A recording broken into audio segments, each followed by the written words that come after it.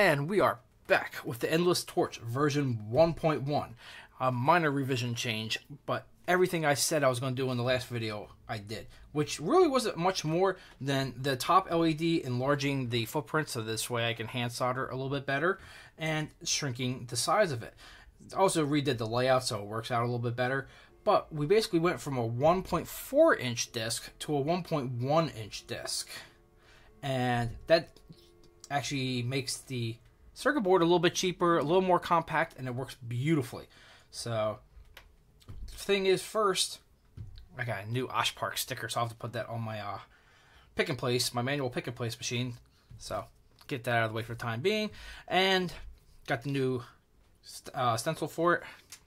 But before we do and build these, we have to rob Peter to pay Paul. So, to save some money, I'm going to pull off the ZSPM 4523 chip, the inductors, because they're like $2 each, a couple of the switches, and the micro USB. All the little tiny passives like the resistors and capacitors, those can stay. I'm going to need the supervisor chip, because that's like another 50-60 cents each. So building 3, it makes it a lot cheaper. The only thing I really had to buy was a few of the green LEDs, because the LEDs, once you solder them on, they're a pain in the butt to take off, and they usually just fall apart.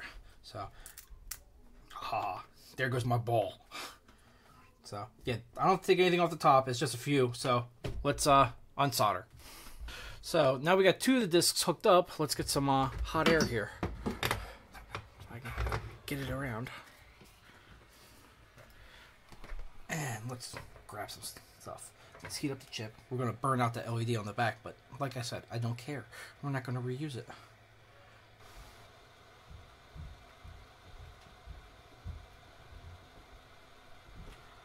Two. Wow.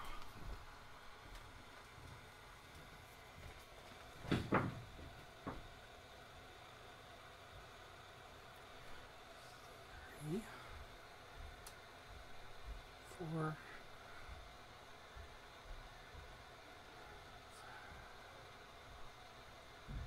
6.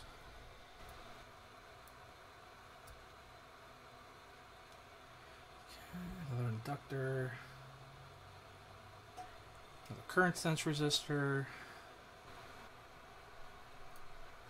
Get back here. Okay. Get rid of that one. Put this one up here.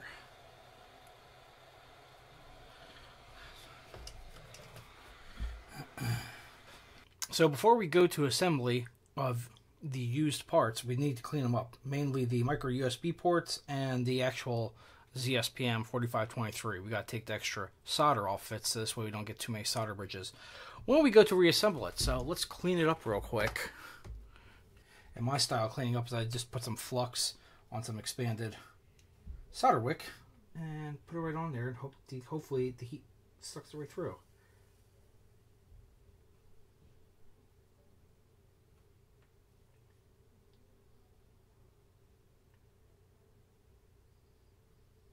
Get off.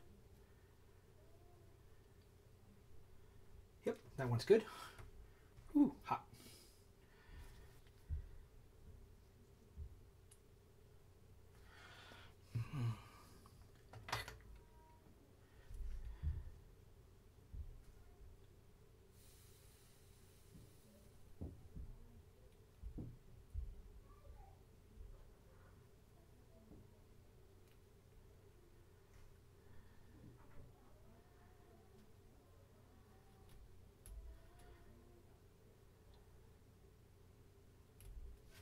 Much better.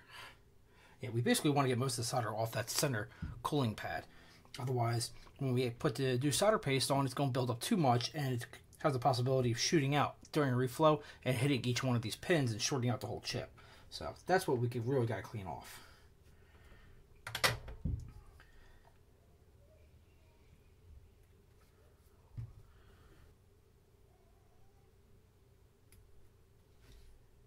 Yep, nicely cleaned up.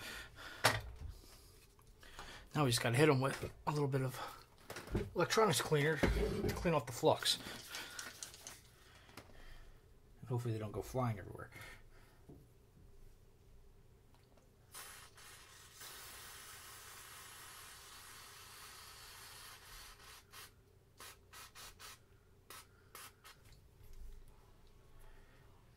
Get you out of the flux mess.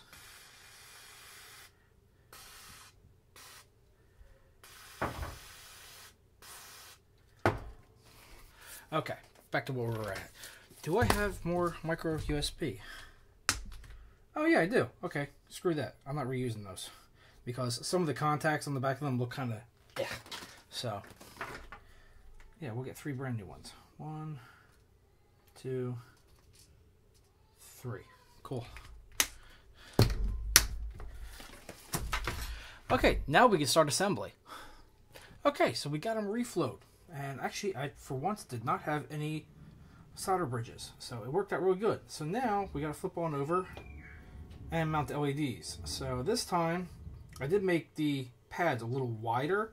So what I'm going to do is hit them with some solder first, get them pre-soldered, put the LEDs on, and I should be able to move the LED over just enough so this way I can touch the iron onto it and reflow it again and get the LED to stick on. So let's give it a shot and see what happens. So let's pre-tin.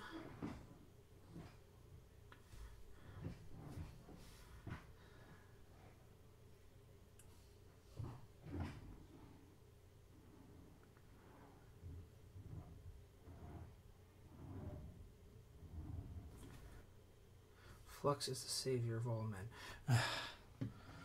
Who let you solder? Okay, so white section's over there, so turn this around, flip it over, LED goes on like that. Flip this one over. You can see on the bottom.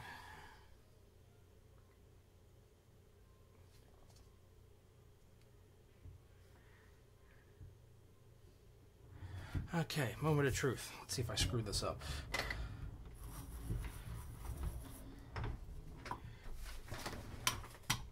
Try to get an angle here.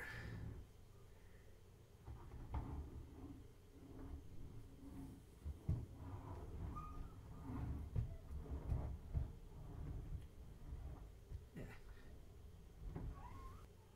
Okay. Let's just clean them up.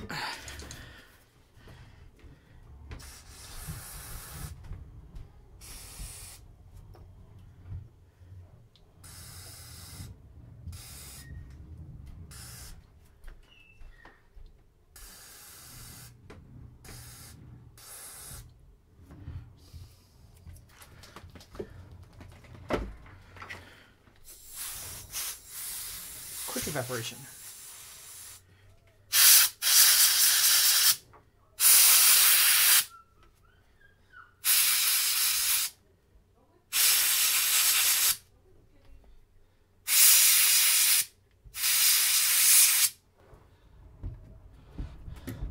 Okay, so they should fit on perfectly, just like this. So, see here, positive hits right here.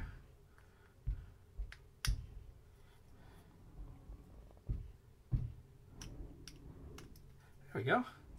Ooh, that fits on there nicely. I like that. Let's get my other 2. And we'll charge them up and test them out and see what happens.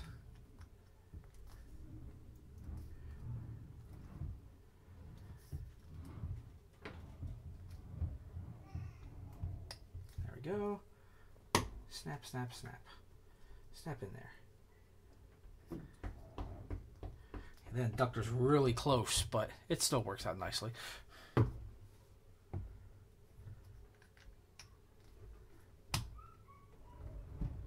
There we go. Okay, let's plug one in and see what happens. Okay, it goes in this way.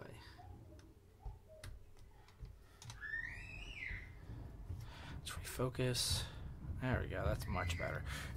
So now it should be charging, and yeah, we're on. Keep it on low for the time being. As soon as this cap charges up enough, it should kick on once it hits like 0.9 volts. Oh yeah, she's charging up. Give it a little bit. Nope, there we go. Wow. I think these chips are supposed to start at like 0.7 volts. This one started at just under 0.6. That was great.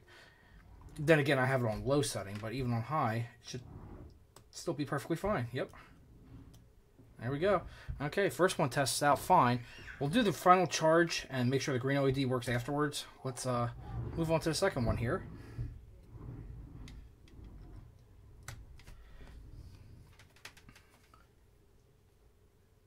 See when this one kicks on. Yep, we're charging. Yeah, I believe these boost chips aren't supposed to really start. Oh my god, yeah. 560 millivolts and it turns on a low load. There's high. Okay, cool. That's 2. Let's try the third one.